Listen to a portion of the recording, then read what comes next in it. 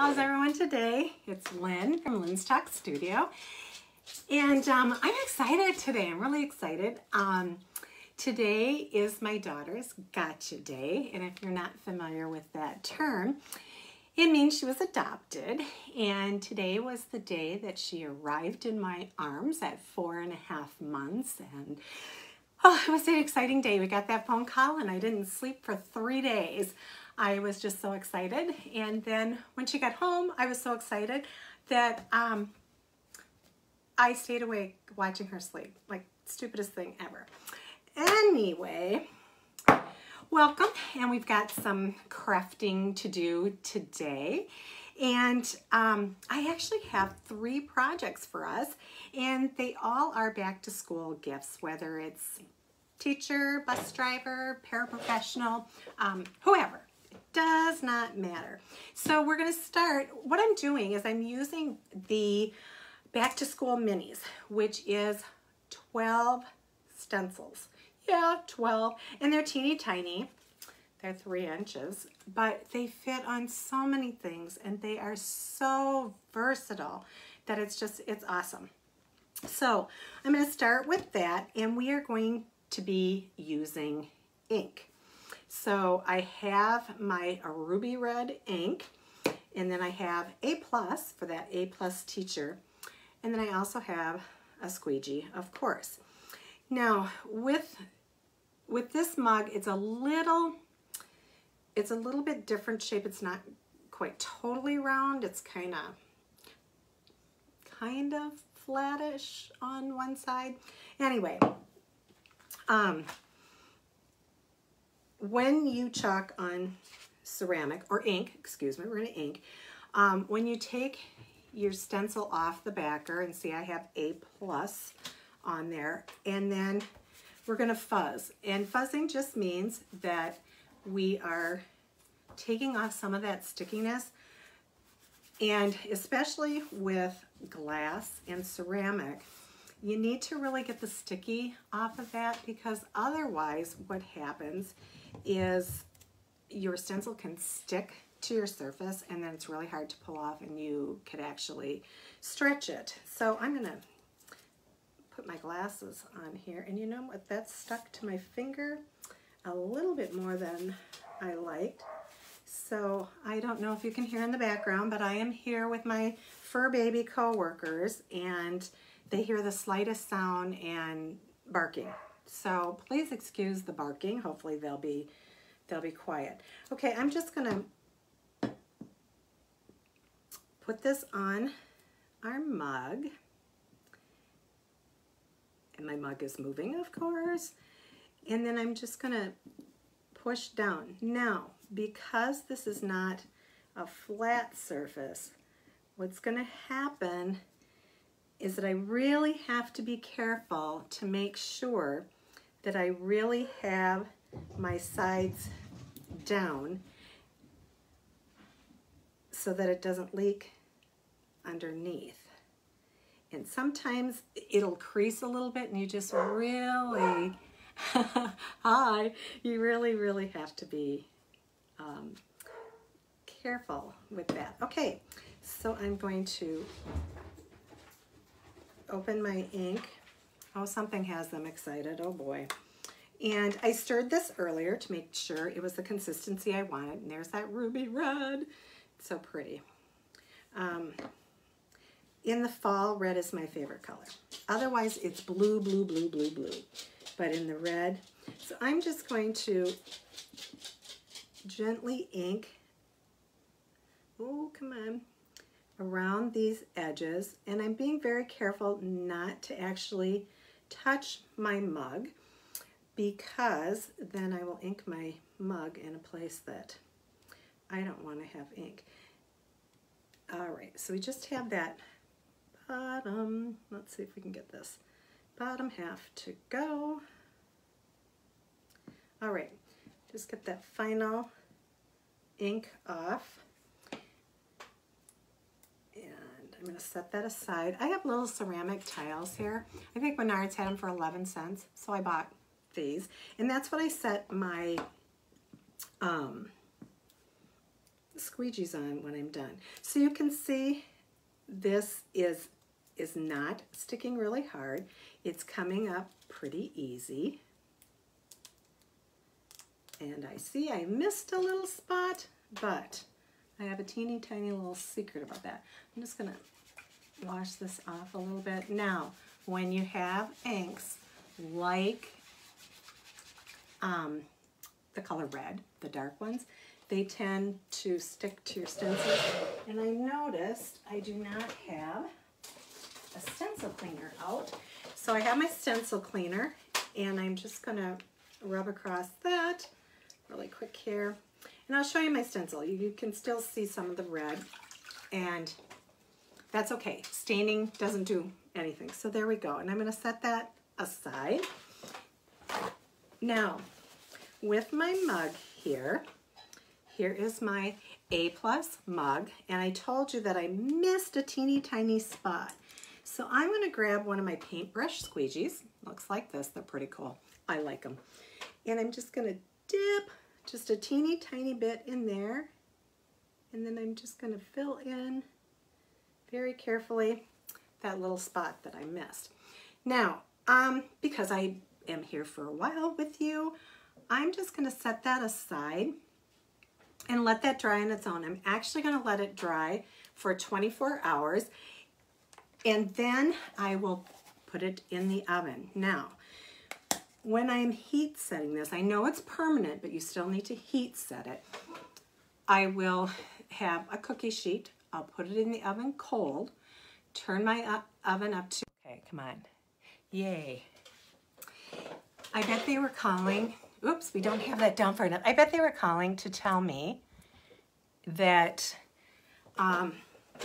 they could help me with my student loans that I don't have, because I went to college back when it was affordable. My parents actually paid cash, and they were not wealthy people. So anyway, enough of that. Back to what I was saying. So cold oven, preheat to 350. Then put your mug or whatever surface that you've done in the oven at 350. Set your timer for 20 minutes, and when that 20 minutes goes off, turn your oven off. So you're going to preheat the oven with that cookie sheet in. Once it hits 350, add that mug, 20 minutes, and then turn the oven off, but leave the mug. You're going to leave that until it is that oven is as cold as it was when you first went to preheat it. So I'm going to set my red ink aside, and we're going to move on to something really fun. I like it. We are going to use, why do I have Mod Podge here? We're not using Mod Podge. Okay. What did I do? Oh, come on, Lynn. Oh, here we go. We are going to use etching cream. That's really funny.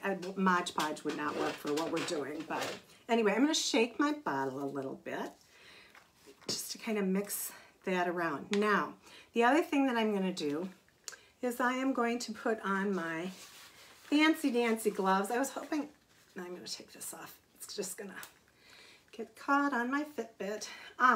Anyway, I really like the little ones that are clear.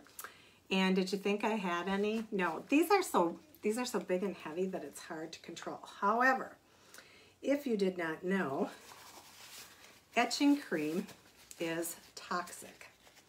And so I take that back. I am not going to put these on yet because I'm not going to be able to do this. So what we have is a yogurt jar.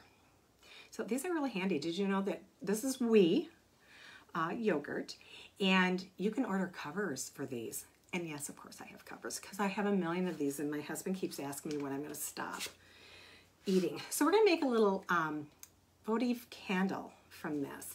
And so what I'm going to do is I'm going to pull this up. This one's a pencil, and I'm going to go over here, and I'm fuzzing it again. And you know what? When I move that camera, it's moving. excuse me 1 second.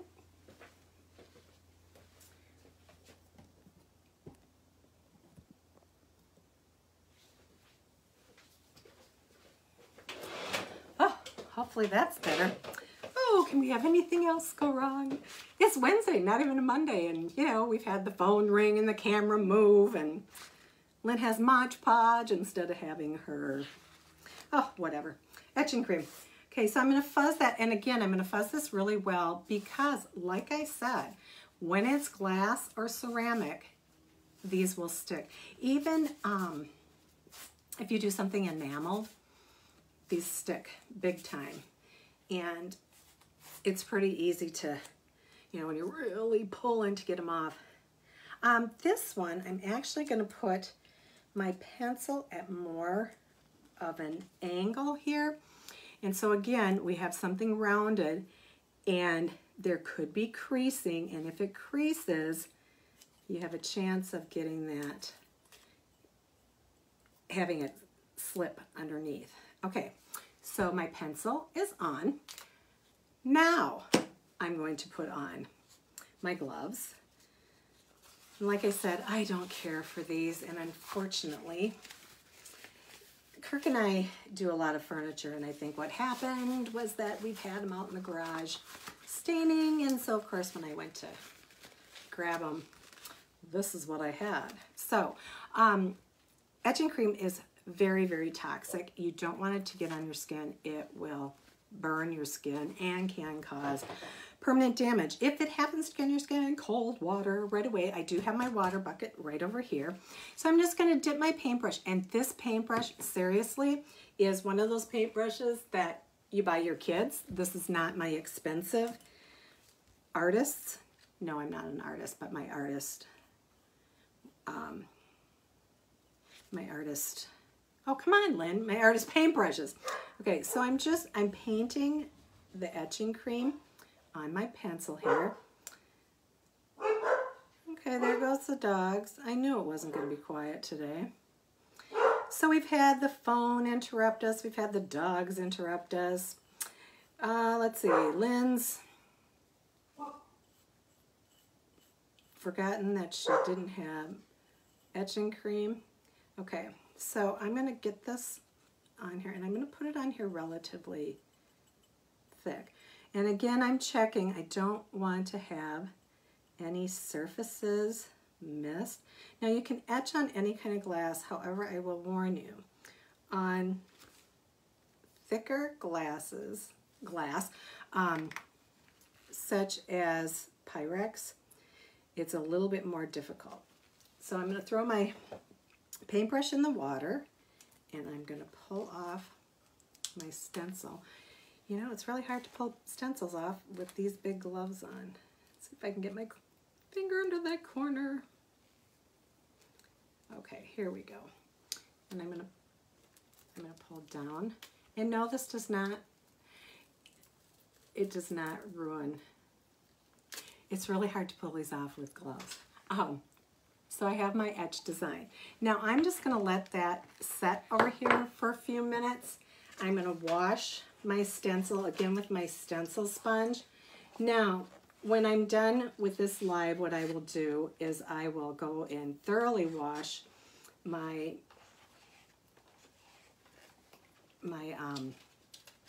stencil sponge, and I will do that with my gloves on. So I'm just going to take my gloves off and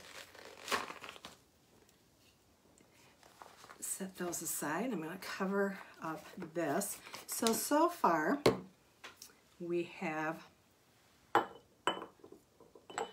let's do this. We'll light this one so you can see. We have our etched votive candle. See, I don't know what that lighting, if you can see that, I'll take a picture. And then we have our A+ mug. So I'm just going to set those aside. Mug is drying for heat set. The other is, I'm not going to let it dry on there. I just want it to sit for about 10 minutes. So when I'm done with the video, probably is when I will wash that off. Let's see. Okay, our last thing is a magnet. And this is just, okay, Lynn's having a Monday on a Wednesday. Are you kidding me? So I painted this, and I also have a magnet. Now I buy these magnets in really, they're in sheets like 8.5 by 11. Anyway, this backing is really hard to get off, so I always pull up the corner because otherwise I'm sitting here fumbling. So I'm just going to take this. What I did was I painted it with acrylic paint, and then I clear coated it. So that's ready to go. And today's stencil is Teach, Love, Inspire. And I tell you, you have to love teaching to be a teacher. You really do. I was a teacher for over 30 years. Loved, love, love, love, love my job. And now I love what I'm doing. I am retired and enjoying my retirement and crafting away. So thank those teachers. And this is just one way that you can thank and appreciate the teachers who help your children learn and grow. All right. So I have this. I'm going to set my stencil down on it. And I'm feeling like you can't see what I'm doing. Okay, so here we are. I'm going to use Azure for Teach, I believe. Let's see. And you know what? These are, let's get it on there straight, Lynn. We're going to have a lopsided. Okay, try that again. All right, there we go. Better.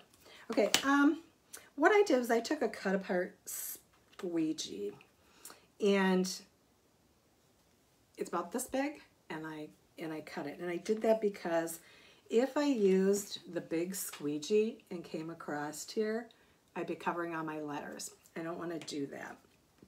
So I'm going to take blue, and again, I went through and I stirred this ahead of time.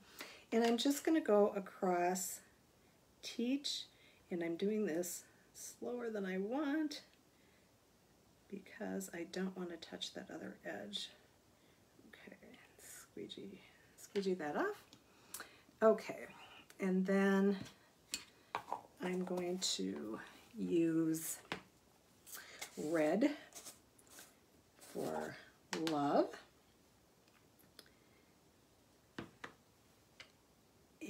And you know what, I'm actually going to come down this way from the top because I'm finding that's going to be easier not to touch that blue chalk paste.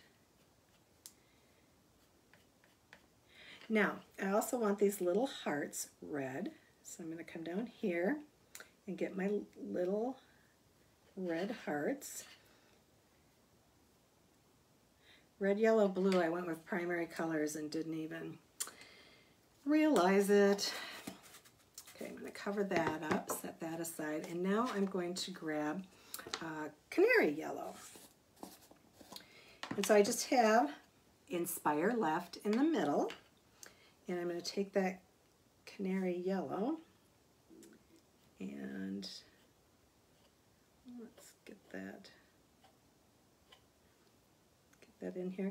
Now, when doing this, you actually have to work quickly so that your chalk paste does not dry on your stencil. And you know, I'm feeling like I'm missing that little corner, so I'm going to take another one of the paintbrush squeegees, and I'm just going to come across here. And I'm doing that with this particular one because I have more control over it. And so I just feel like I'm not going to get chalk paste into colors that I don't want to. Cover that up.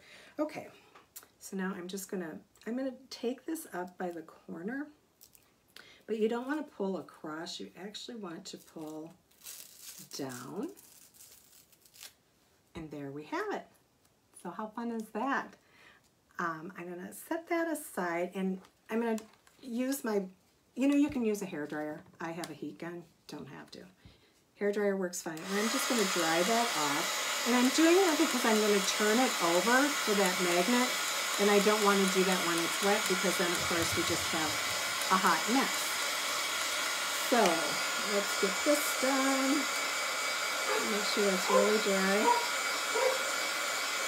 Okay, just so you know, dogs walking by because the dogs are barking, so that's what it is. Actually, that bark is kids on bicycles. Yeah, I know. Weird. I know that. I know my dog's barks. Like little kids. Okay, I'm just going to peel this off, and you can see how that's just going to get off there. Then I'm going to take my magnet, and these are just little square canvas boards, and canvas boards can either come with a frame. I bought the flat canvas, and I got these at Michael's, but isn't that just cute? And so every teacher has a file cabinet in their desk, and they can put it anywhere. They can put it on their refrigerator if they wanted to. So, like I said, we've got our teacher mug. And really, if my kids were still in school, I would fill this with goodies for the teacher. In fact, yeah, candy, chocolate. Teachers need chocolate. And of course, we have our votive here. And I'm going to real quick take my stencil sponge, and I'm going to wash this off. Now, normally I'd be running this under water, and then I'm just going to take my towel and dry it. And yes, I did that without my gloves, which is probably kind of stupid.